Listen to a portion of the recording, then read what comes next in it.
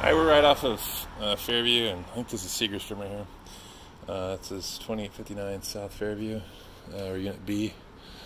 So you've got a little walkway up, second floor, and then there's another unit just down that way. Inside you have tile and some Berber. Kitchen, some popcorn, a little fireplace, closet, a little extra paint, balcony,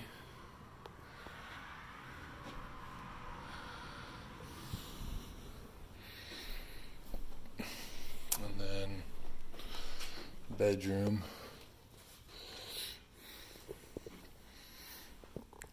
mirror closets,